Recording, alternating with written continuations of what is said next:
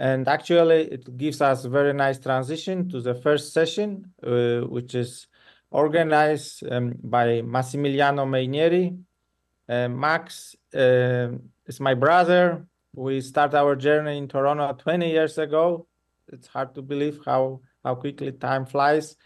Max is always involved in echocardiography. He's a member of National Board of Echocardiography, very active both in North America and Europe. He is responsible for European IACTA symposium or conference, which will be in Freiburg in October. So he's director of this fantastic conference as well. His role was instrumental in organizing of the session. We have 5 speakers, and the session will be chaired by Jacobo Moreno. Jacobo Moreno is also European. I'm from Poland. Jacobo is from Spain. He finished his anesthesia training in Barcelona, and subsequently he came to Canada, where he completed fellowships in cardiac anesthesia, critical care, and thoracic anesthesia. He's almost overqualified. We, both of us, Marcus and myself, had privilege and pleasure to work with Jacobo for many years. Recently, he moved to different hospitals, still in Toronto, Sunnybrook, and he's still very active in research in cardiovascular anesthesia. A lot of educational efforts. He's organizing 3D PE course in Toronto and in Spain. It's becoming very popular. So Jacobo, floor is yours, and we'll be joining you at the end of the session for Q&A. Once again, thank you so much to our European colleagues for joining, for their effort and fantastic presentations. I have a chance to see all of them in preparation for this course, but it will be a great pleasure to listen to them live. Let's get going. Thank you very much, Marcin, for the kind introduction. And yeah, welcome everyone, and good morning to everyone. As Marcin was saying, I'm Jacobo Moreno. I was supposed to be here with my big brother, Professor Max Meinieri, but unfortunately he couldn't actually join us today. So we will try to actually do the best of it. Without any further dilatation, I would like to actually introduce the session 1 of the second day of the Toronto Preoperative Echo Symposium. It's regarding the right heart function, and I'm going to actually try to guide you through the lines ups of the excellence the speakers that Max has organized for this block. Today we are going to be focusing deep into various aspects of the right ventricular function, which is critical but often unappreciated component of the cardiac care, especially in conditions like respiratory failure or when it comes to the point of making an RV failure prediction. So we are going to be starting with Dr. Fabio Guarracino, who will be discussing the RV arterial coupling, which is essential for understanding the RV dynamics. We will keep going with Dr. Michael van den Heuvel, which will guide us through the RV function assessment and how to build the RV echo loops, and which is another very important discussion for the RV assessment. Next, we will hear from Dr. Jacob Labus on whether strain is the key to quantify RV function. And afterwards, Dr. Trescatz will explore the RV function in ARDS and respiratory failure, which are 2 critical conditions where the right heart is often compromised. Finally, we will have the pleasure to have Dr. Boucher, and which will delve into the echocardiographic assessment of RV reserve before LVAD implantation and whether we can predict RV failure. Remember that we will conduct with a Q&A session where we welcome your questions and discussions. So without further ado, let's begin with our first speaker, Dr. Fabio Guarracino. Dr. Guarracino completed his medical degree at Padova Medical School in Italy. he trained himself and specialized in anesthesia and intensive care. And if that wasn't enough, he decided to specialize too in cardiology. He is the head of the department of the cardiothoracic and vascular anesthesia and intensive care at the Azienda Ospedaliero Universitaria Pisana in Pisa, Italy. He has currently serving as the chair of the intensive care in the Forum Organs and Transplantations. He's a member from the European Association of Cardiothoracic Anesthesiology and Intensive Care and from the Italian Society of Anesthesia and Intensive Care. He had the privilege of serving as the president between 2022 to 2023 of the ACT-IC, and he is an expert in extracorporeal support of the heart and lungs. He has written numerous manuscripts published in peer-reviewed journals, and he used to cover topics as intensive care medicine, acute heart failure, echocardiography, and cardiothoracic anesthesia.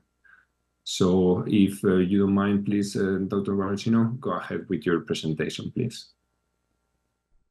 Before starting my presentation, I would like to thank the organizers of this symposium for inviting me to join the faculty. It was really a pleasure and an honor to be invited. In the next minutes, I'm going to address the right ventricular arterial coupling, which is a topic of interest in the setting of right ventricle evaluation. I have no disclosures related to this presentation.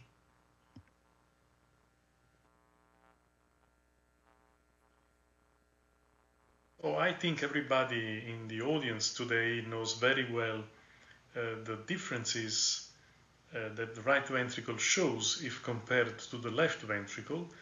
There is a huge difference in terms of anatomy, of function, which strongly affects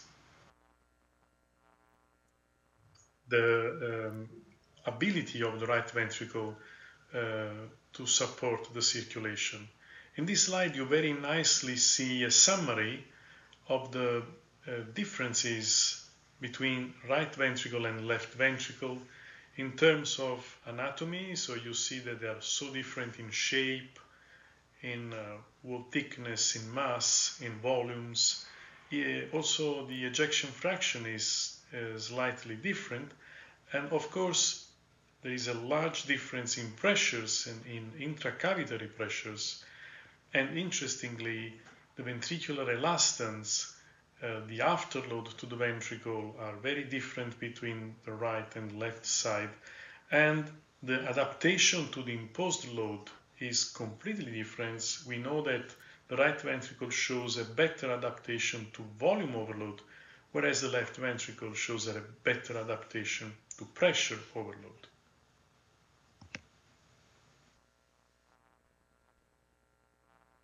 And if we move to the PB loop,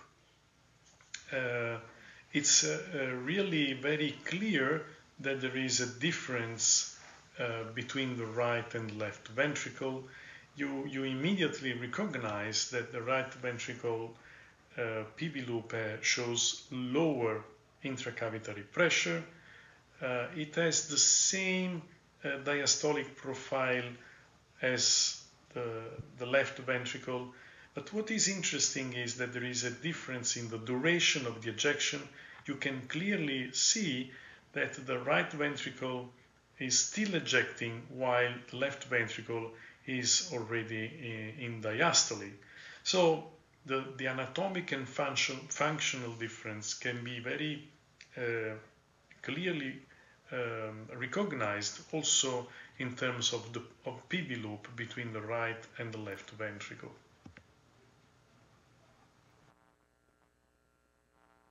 And if we go deeper into the PB loop, we can clearly recognize the different phases that characterize a cardiac cycle on the right side, as you can nicely see on the left of my slide. And if you go to the central part of the slide, you will immediately recognize the well-known PB loop diagram showing the slope of the ventricular elastance and of the arterial elastance. And we know that it is the ratio of ventricular elastance to arterial elastance that describes the ventricular-arterial coupling physiology.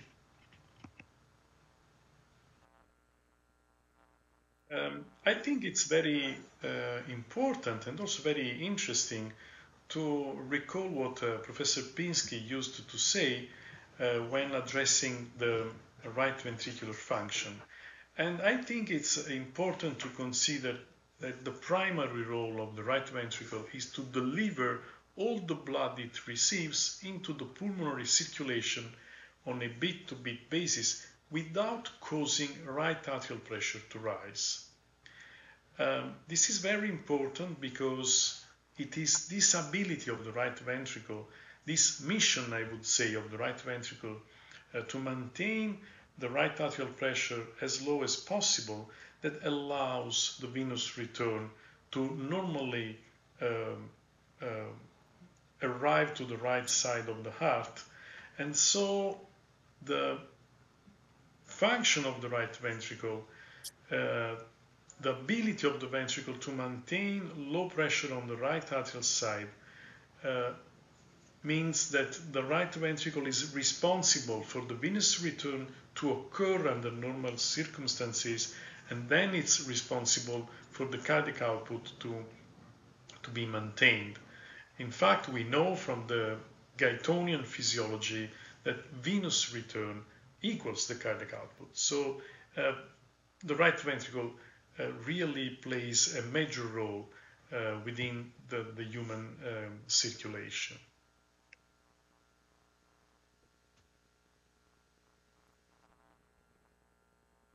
Ventricular arterial coupling, then, as a definition, refers to the relationship between ventricular contractility and afterload.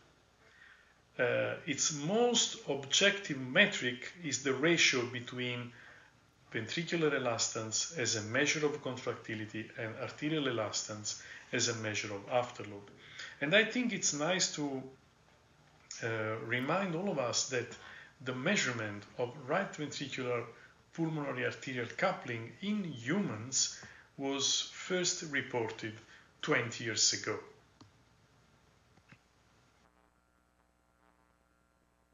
Now, what ventricular arterial coupling really describes is the dynamic adaptation of the systolic function of the ventricle to the afterload. This is true both on the right and on the left side, of course, but this also explains, very nicely explains the physiology, the different physiology that both ventricles show. The right ventricle, as I already addressed at the beginning of my presentation, can cope with volume overload but cannot cope with pressure overload, whereas the left ventricle clearly shows a different physiology.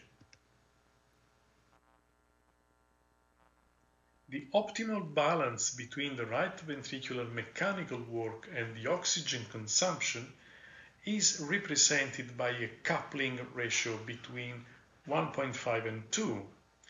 And this is very important to consider because this is also a measure of efficiency of the system.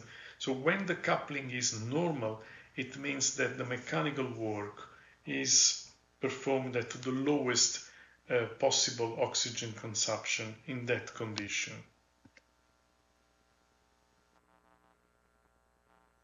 In this slide, I think that the two movies I'm going to show you can clearly help us to understand the importance of always considering the interaction between the pump, the ventricle, and the circuit, which is the arterial vessel, the circuit, the ventricle pumps in. You see on the left side that a pulsatile pump, like a human heart ventricle, generates an intermittent flow. Whereas on the right side, you clearly see that it is thanks to the interaction with the circuit that the same pulsatile pump generating an intermittent flow can see this intermittent flow get into a continuous flow. So it's really very important that we always consider the pump and the circuit, the ventricle and the artery the ventricle is ejecting into as a whole in terms of cardiovascular function.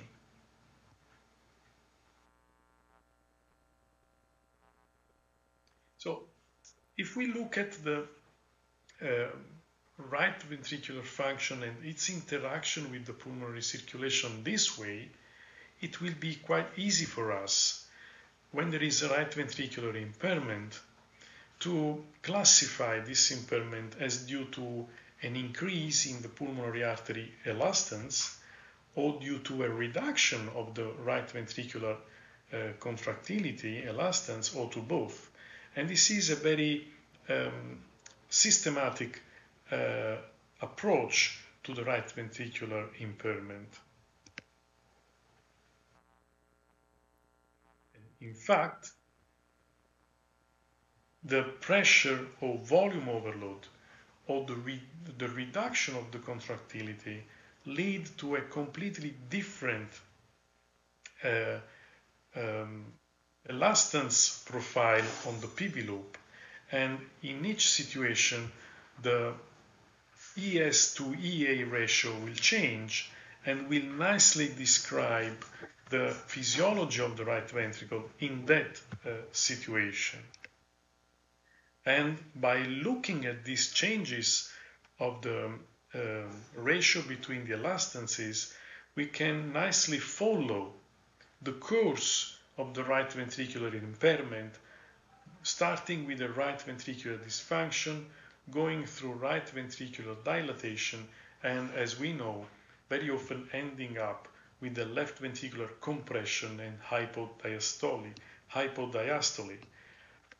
And it's interesting for us to recognize that these conditions, so reduction of contractility or overload, either volume or pressure, are very common in clinical conditions that we meet every day. So, for example, sepsis or myocarditis, perioperative injury and ischemia, for example, after cardiac surgery, are causes of this decrease in contractility or volume overload. And also there are conditions which we very commonly meet in our clinical practice, like acidosis, pulmonary embolism, ARDS, mechanical ventilation, that have an impact on the right ventricular pressure overload. This means that all these conditions, all these causes, change the elastancies, change the shape of the PV loop, and so they immediately change the right ventricular coupling in our patients. And what is very interesting is, for example, if we think about the increase in the arterial elastance, so the increase in the pulmonary artery, which is very often accompanying conditions like respiratory failure, for example, or of course caricatural conditions like pulmonary embolism, in these situations the coupling can be maintained at the beginning of the syndrome, and it is when the coupling falls, when there is a non-coupling profile, that the right ventricle steps into a ventricular failure characterized by a reduction in the stroke volume and an organ hypoperfusion. So in general, an acute right heart failure in our clinical setting is characterized by an acute right ventricular dilation. All this represents the basis for the complex physiology and I would say pathophysiology that the right ventricle experiences when different etiologies, different causes can cause right ventricular overload in terms of pressure or volume or reduction in right ventricular contractility. So when this happens, we, at the beginning of the process, we see right ventricular dysfunction occurring, which is characterized by right ventricular systolic impairment and a right ventricular dilation, which is the first phenomenon that we can observe. Of course, in this situation, we not only appreciate a reduction in the ventricular stroke volume, but the dilation of the right ventricle can also cause tricuspid regurgitation, which is very important to consider, as we will see. But of course, this systolic impairment, accompanied by the reduction in the stroke volume, starts the serial effect on the ventricular interdependence, because the reduction in the stroke volume will cause a reduction in the forward flow to the left ventricle. But after this initial phase of dysfunction, it's very important to consider that the right ventricular failure follows. And in fact, after right ventricular dilation, we see that the left ventricular dysfunction is elicited by the systolic interdependence, but also, and this is something we should always consider, the diastolic interdependence is strongly elicited, and this is responsible for the parallel interventricular interdependence, causing the hypodiastole, the reduction in the left ventricular filling, and then the combined effect of reduced right ventricle stroke volume and reduced left ventricle ability to accommodate volume due to this parallel effect lead to the reduction in cardiac output, the hypotensive state, and finally to shock with multi-organ failure. So this is something that we should consider very seriously, because as you can see on the right side here, when we are in the time of ventricular failure, it's the uncoupling behind this physiology that causes the course of the syndrome. So the changes in the elastancies, the change in the coupling is responsible for this severe abnormality of the right ventricular function.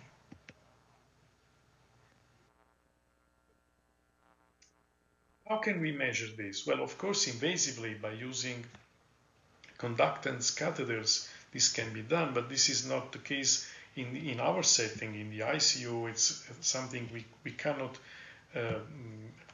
do in our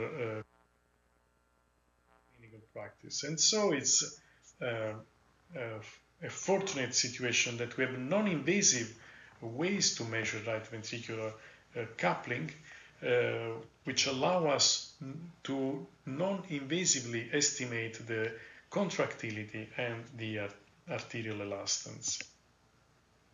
There are several ways to evaluate with echo the right ventricular arterial coupling, as you see in this table. But I would say that the one that has the strongest support in the literature data is the TPES to systolic pulmonary artery pressure ratio, which is commonly used in the clinical practice because it's quite simple, it's quick, and it's strongly validated by literature data. Now, it's a long time that we know about the non-invasive approach to ventricular arterial coupling, not only on the right, but also on the left side, of course.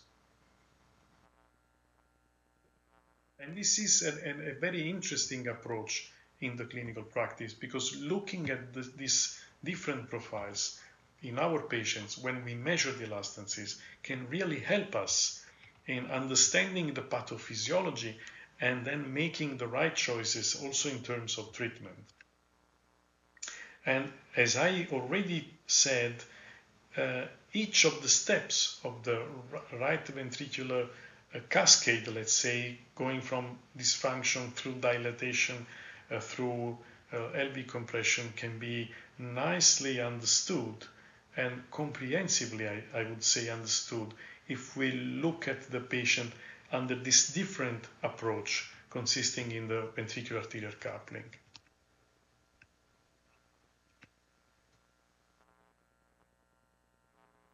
As I already said, by doing so, by measuring the elastancies, we can really classify the right ventricular issue and better understand the pathophysiology.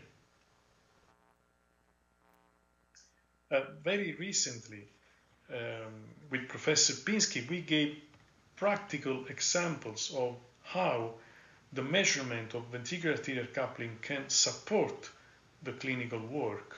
And one of the examples we gave was exactly in the setting of right ventricular arterial coupling. And we referred to one of the common clinical conditions we meet in our clinical work, which is represented by septic shock in the setting of ARDS. Of course, the ventricular arterial coupling needs to be put into a systematic approach where echocardiography, measurement of elastancies, the use of hemodynamic monitoring tools, dynamic ones, to assess the volume status, altogether will support the understanding of the pathophysiology, and this will, of course, guide the treatment. So my conclusion is that the right ventricle is a pulsatile pump whose efficiency depends on proper coupling between the right ventricle and the pulmonary circulation. This interaction strongly affects the PVA, the pressure volume area physiology, and changes in either contractility or elastance, or even both, lead to changes in ventricular arterial coupling. And this is very common in the clinical practice. And what is very interesting is that nowadays we can assess this at the bedside non-invasively with the use of echo. And the combined assessment of ventricular arterial coupling and hemodynamic monitoring can really improve our understanding of the patient pathophysiology and allows us to test the response to treatment, because this non-invasive evaluation can be repeated and repeated, assessed and reassessed during the clinical course. So I would like to close by reading this tweet that was added to our recent publication. So understanding ventricular arterial coupling pathophysiology is essential for hemodynamic management and preventing failure of resuscitation in shock. Thank you very much for your attention.